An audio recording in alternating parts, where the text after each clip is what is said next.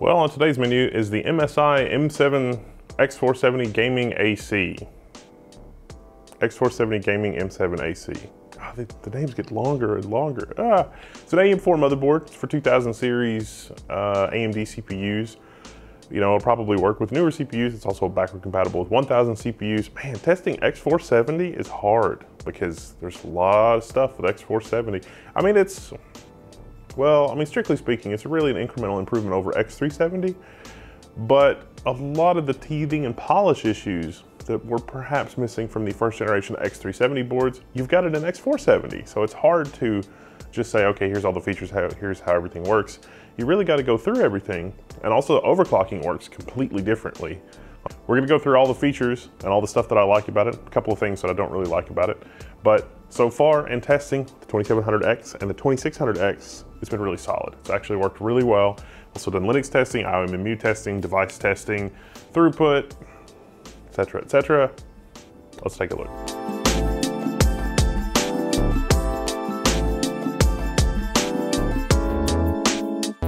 So what have we got in terms of board layout? Well, it's pretty standard for X470. You've got 2x16 slots that are wired directly into the CPU, and you've got another x16 slot physically that's by 4 electrically that's wired through the X470 chipset, which means that slot's gonna run at PCI Express 2.0 by 4. You've also got a plurality of PCI Express by 1 slots for any of your other PCI Express by 1 peripherals that you might be running, and those all work fine. Those go through the chipset, not a big deal. We've got 2 M.2 slots that are under this sort of twin Frozer giant heatsink thing, and one of them is PCI Express 3.0 wired directly into the CPU. That's 4 lanes.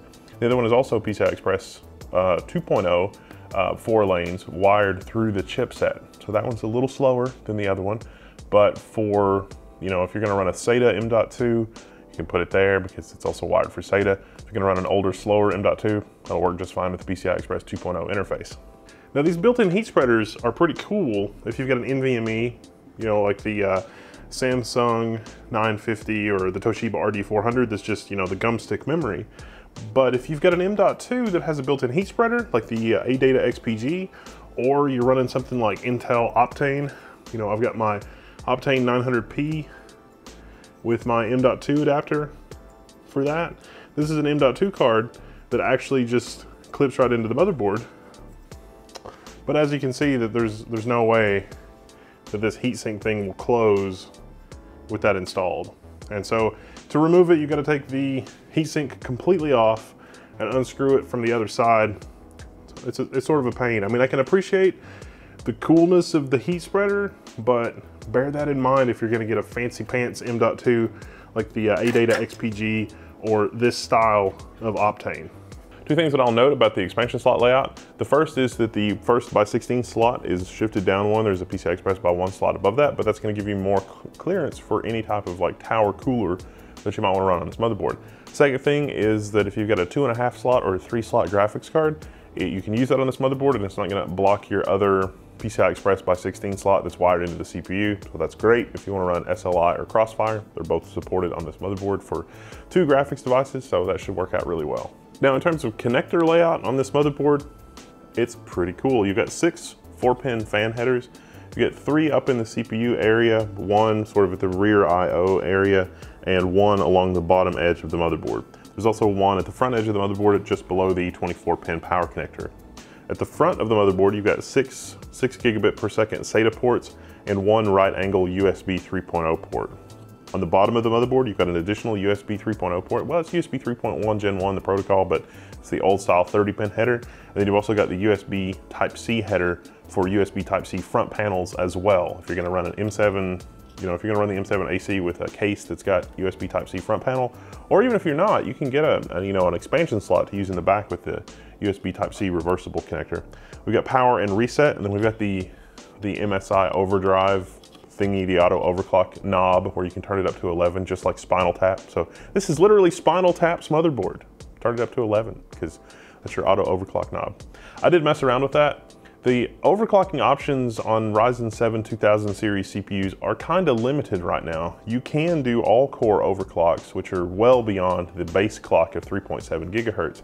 But in terms of an all core overclock exceeding 4.3 gigahertz, that's a unicorn of overclocking. You're gonna need liquid nitrogen or something really beefy in order to do that. Now, if you mess with the front side bus clock speed or the independent, you know, an independent clock source, you can totally do that. And guess what? This motherboard has the independent clock source, so you can run, you know, your overclocks without overclocking the bus. It does introduce a tiny bit more latency between memory and the CPU, but you can, you know, do your base clock overclocking with this board, and that's totally fine. Other notable connectors on this motherboard, we've got two USB 2.0 front panel headers. Also at the bottom of the board, our front panel connection. Got you know, an RGB connection, front panel audio, standard stuff really. Got the diagnostic LED readout at the front bottom corner. Got the digital RGB LED strip for the, you know, bottom right corner of the board as well. There's also the Corsair header. So if you're running Corsair cooling or Corsair accessories, you can use the 3-pin Corsair interface. It's totally provided right on the motherboard at the top edge. So, you know, good to pair Corsair accessories with this particular motherboard if you want to use the Corsair digital interface thingy. For power input, it's got two 8-pin power connectors. You don't have to use both of them. Both of them is definitely overkill. The VRM situation on this X470 board is re-engineered from the last gen. I think that there was sort of cautious optimism on the X370 boards, and the X470 boards, the board designers have sort of embraced AMD. So the VRM solution here, it's not the most overkill VRM solution that I've seen, but real world, absolute max that you're gonna be pushing through that 2700X, the top end flagship CPU for the socket, at least as of this video, is gonna be 200 watts. Nominal is like 140 with your boost and everything else working, but really, I mean, even like 140, you know, it's a TDP 105 watt part, but 140 watts.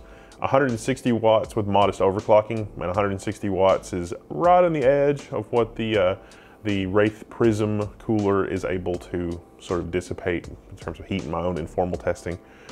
But yeah, I mean, you can push 180, 200 watts, something like that. This VRM will deliver all of that and more. It looks like a 14-phase power VRM solution. If you're more interested in the VRM particulars, you know, which MOSFETs and, you know, which power system is it based on, all that sort of thing, check the Level 1 forums. There's a link to the article that goes with this video in the description.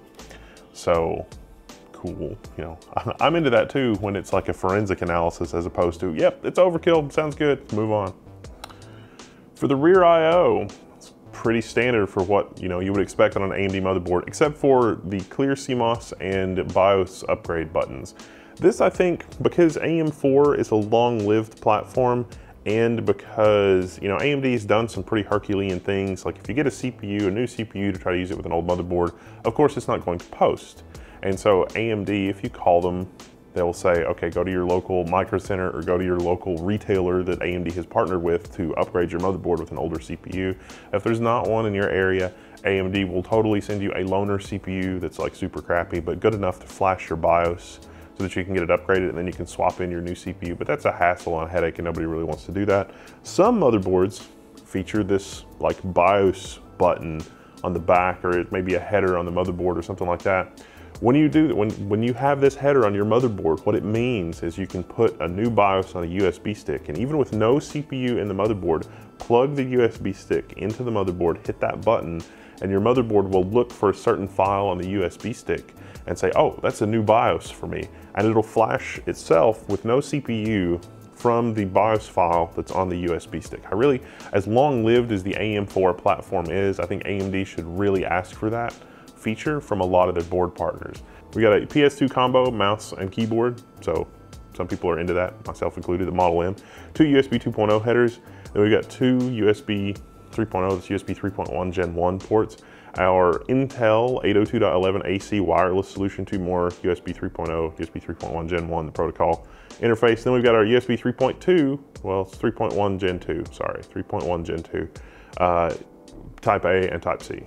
Then we've got our killer 2500 NIC, yeah, it's a killer NIC on top, and our Realtek ALC 1220 based audio solution with gold-plated connectors and optical SPDIF out. Now this does have a separate impedance auto sensing DAC for headphones.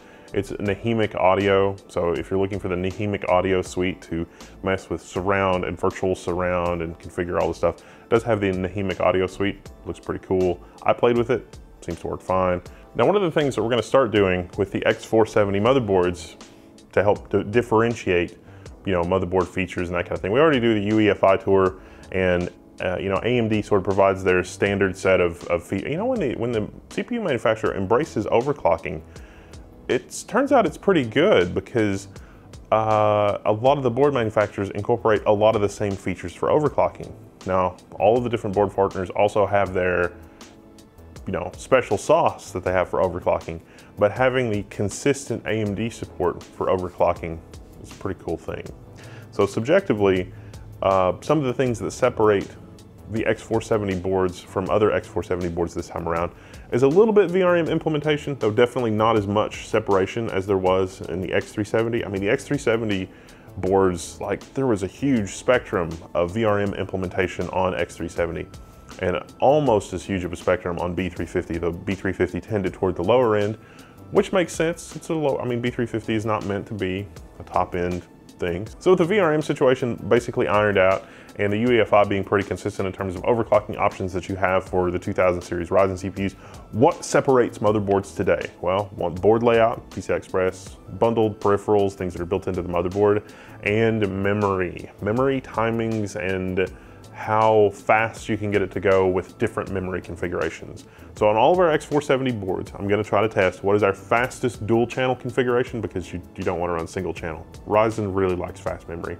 Our fastest quad channel configuration, and our fastest dual channel configuration with a first gen Ryzen CPU.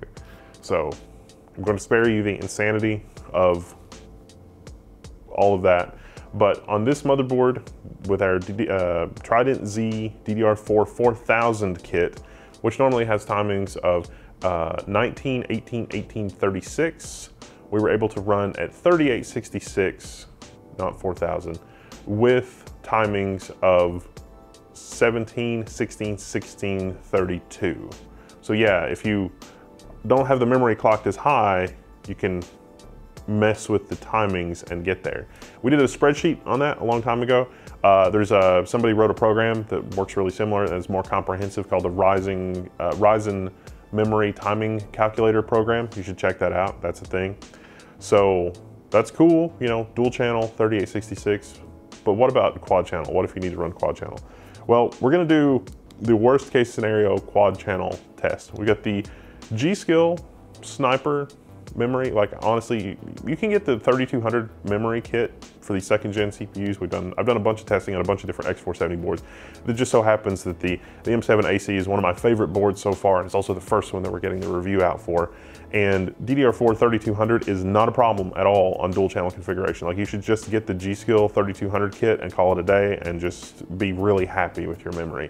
3400 and 3666 and beyond is attainable, but it's gonna depend on your CPU and it's gonna depend on some other stuff. Now, officially, 2933, that is the official supported speed for these CPUs. So you should be guaranteed 2933 on these boards. And these boards officially support 2933 on every X470 board I've tested so far. Not really an issue, but 3200, pretty easily attainable. And that's kind of a big deal, because on X370, it was a lot harder to do. So I'm gonna create a worst case scenario that our Vengeance Corsair memory, it's a different brand, it's different timings. I think this is actually Hynix memory because of the way that the timings are. I wouldn't swear to that, but yeah, it's not a good situation mixing. These are also different sizes. These are two 4 gig sticks versus our 8 gig sticks that are in there. So we will have 24 gigs of memory. Is that right? Yeah, that's right. Total in this system. But the question is, what are the timings that we're gonna get with all 4 sticks populated? Because, hey, not a lot of people are doing that. Now, I've already done this about 24 times. And the trick with this is, don't be afraid to just reseat your memory. Literally just take out all your memory and put it back again. The tolerances for doing stuff is really, really tight on the sockets, and just the slightest difference in the way that the memory is inserted can be the difference between a system that won't post, or a system that's stable, or a system that's unstable. If you're really unlucky, you might have to reseat the CPU, take everything apart, redo the thermal paste in your CPU, and then put it all back together, and then put your memory in, and then bloop, all of a sudden, everything is working.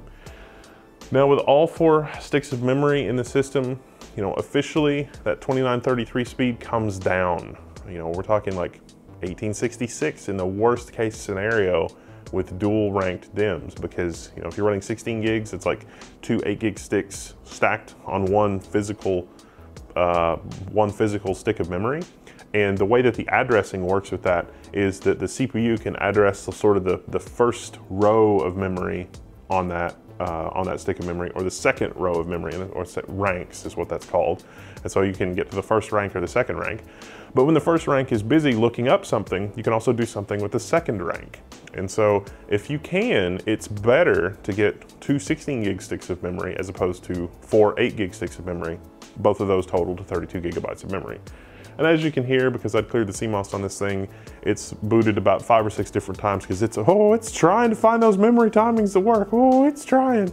So the best we were able to obtain with about an hour of stability was 2667 with all 4 sticks of memory, which is very, very respectable. That's really, honestly, that's quite good.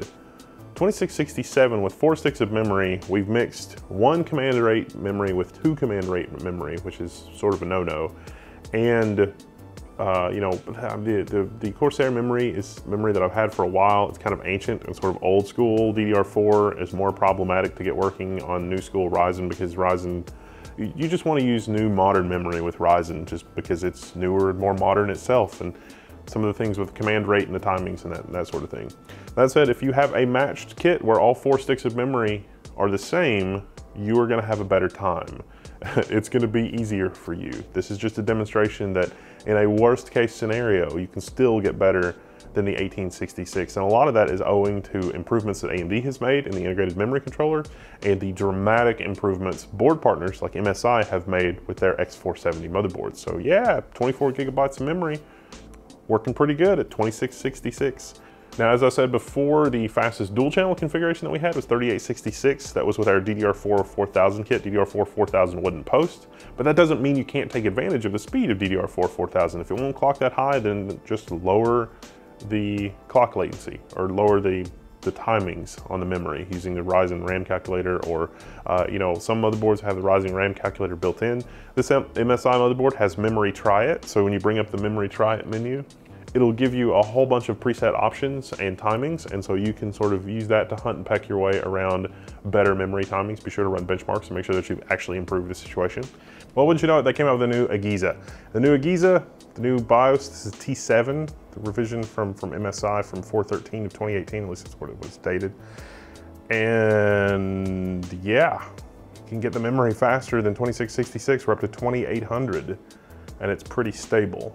So let's do some benchmarks. With the upgraded memory speed, to loosen the timings a little bit, but we've moved from a latency of 77 nanoseconds to 73 nanoseconds. And at the stock 1866, memory benchmark is about 27 gigabytes per second, 27 and a half, something like that. Now, even with 4 sticks of memory in here, we're at a blistering 42.6 gigabytes per second. That is smoking fast for a 4-DIMM setup. The IOMMU situation is pretty good. Most of the peripherals, although not all of them, that go through the Promontory chipset are in the same IOMMU group. So if you want to pass through a USB controller or something like that, you're out of luck, because those are all sort of grouped together in one group. But the M.2 and the 2 PCI Express slots that are wired directly into the CPU, they are in isolated IOMMU groups. The wireless networking and the wired networking are in another different IOMMU group, along with some other peripherals. So if you wanted to run cubes or something like that, you probably need the ACS patch for the NICs, which I think it's bundled with anyway at this point, so not really a big deal there. In terms of the other, well, you should just check out the screenshot. So here's the IOMMU groups in the default configuration, with this thing populated with 2 M.2 devices and 2 by 16 devices, and another device in the PCI Express by 1 slot. Well, there you have it, the MSI X470 Gaming M7 AC. If you pick up one of these, I want to know what your memory timings are. What memory kit did you buy? What was the fastest memory speed that you could get? Please post in the Level 1 forums so that everybody that's thinking about buying this motherboard can benefit from your experience. We tried mainly G.Skill memory, a little bit of Corsair memory, at pretty much every speed from 29, well, no, like 1866, from 1866 on the low end, all the way up to DDR4 4000. That was a lot of fun. We also tried A-Data memory. We had some A-Data, quad channel 2400. It's a full kit, worked fine. The A-Data 2400, all 4 DIMMs at 2400, you just plug it in, plug in the voltage, good to go. So, yeah. If you like this, you should thumbs up and subscribe and all that kind of stuff. If you didn't like it, well, you can thumbs down too. I don't know. You should come hang out on the forums at Level 1. We're not all bad. At least I don't think we are. Maybe we are. I don't know. We'll see. So Wendell, I'm signing out and I'll see you there.